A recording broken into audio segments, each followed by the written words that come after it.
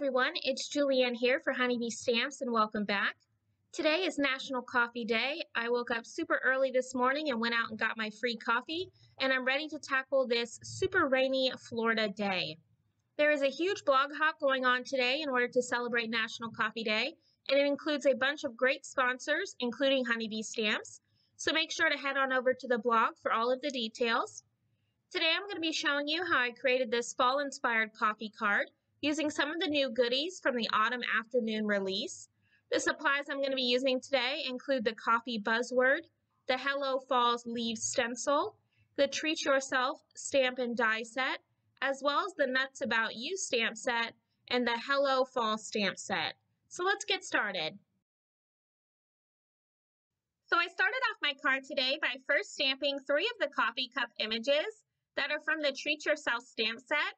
And I stamped each one of those onto a sheet of Expressive Blending cardstock using some Memento Tuxedo Black ink.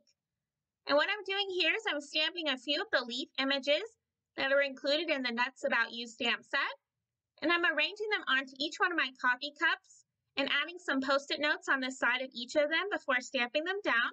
And this is going to give me that fall look that I'm going for on my coffee cups. Now, once I get that first coffee cup all stamped out, I'm then just going to move those Post-it notes over to the second one and do the same thing. Now, you can definitely skip this if you don't want to do this to your coffee cups, but I really wanted to go for that fall theme for my card today. So once I just peel back those Post-it notes, you can see just how cute these look. Next, I'm going to start working on my fall leaf background, and this is going to go behind my coffee cups. So I've started out by trimming down a piece of Bristol Smooth cardstock to 3.5 by 8.5. So that way I can create my slimline background while doing some ink blending using the Hello Fall stencil set, as well as using some of my Distress OXIDE inks. Now I only want the leaves to be at the top part of my background panel, so I've just added some washi tape to kind of mask off the center, so that way I don't have to worry about my ink blending going past that point. And I want to be able to create some fall looking leaves, so the colors I'm going to be using today include Candied Apple, Carved Pumpkin, Fossilized Amber, and finally some Mowed Lawn. And I'm just going to be picking a leaf from the stencil, and I'm just going to add that down to my background while using some washi tape in order to cover up the rest of the leaves that are surrounding the one that I'm currently ink blending. And I'm just going to be adding different color combinations of the colors that I mentioned earlier. That way they look as though my leaves are changing colors like they would during the fall season. So I'm just going to continue that ink blending all the way up my background panel, making sure that I change color combinations for each leaf.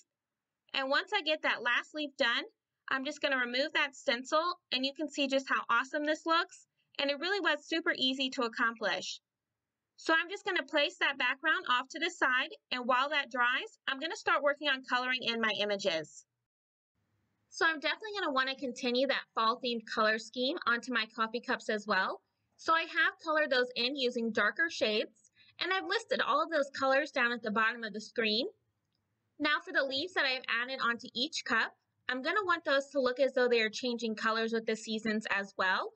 So I'm going to be coloring them in using different colors of my Copic markers, and I'm going to start out with this first leaf using YR15, and I'm going to be coloring that at the bottom of the leaf, and then I'm going to come in with Y08 in order to color in the rest of the leaf, as well as going over that YR15 in order to blend those colors.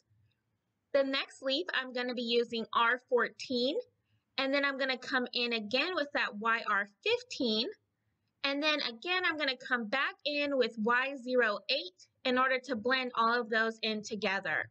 This is super easy to do as long as you are picking colors that complement each other. Now for the rest of the leaves, I'm going to be adding in some G14 as well. So again, I'm going to be adding that color. Since it is green, I'm going to be adding that color closer to the yellow color instead of the red, because the red and green really wouldn't look too well together, but green and yellow would blend nicely. So I'm just going to color in each one of those leaves, and then I'm going to be using the coordinating dies for the Treat Yourself stamp set. And I'm going to be cutting out each one of those coffee cups using my die cutting machine. And once I've run those through my machine, I'm then going to start working on assembling my card together.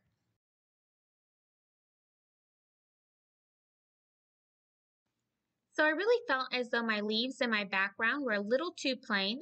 So I'm going to be taking out the Hello Fall stamp set, and I'm going to be stamping the detail stamp for each one of those leaves.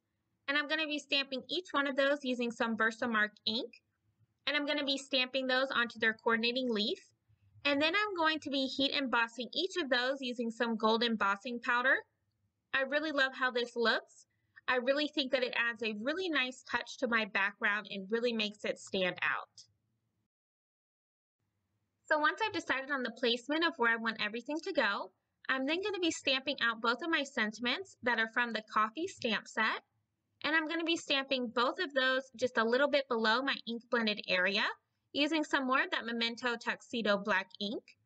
Once I have both of those stamped, I'm then going to be adhering the coffee buzzword die cut that I ran through my die cutting machine using some brown glitter cardstock. And I'm going to be adhering that down using some liquid adhesive. Now for the two coffee cups that are up front, I'm going to be adhering those down as well, but I'm going to be using some foam adhesive for both of those in order to give my card that little bit of added dimension. Finally, to finish off my card, I'm going to be adhering just a few of the gold confetti mix sequins throughout my background. And once I have all of those adhered, that's going to complete my fall-inspired coffee card in order to celebrate National Coffee Day. I really love how this card turned out, and I hope that you do too. If you did, make sure to give it a thumbs up, as well as subscribe for even more card making ideas. If you're interested in any of the supplies I used, I will have them all listed and linked down below in the description box. And I will have a link that'll take you to the Honeybee blog if you want to hop along for a chance to win some great prizes. I hope you have a wonderful day, and make sure that you get a big old cup of coffee to celebrate. And I'll see you later. Happy crafting!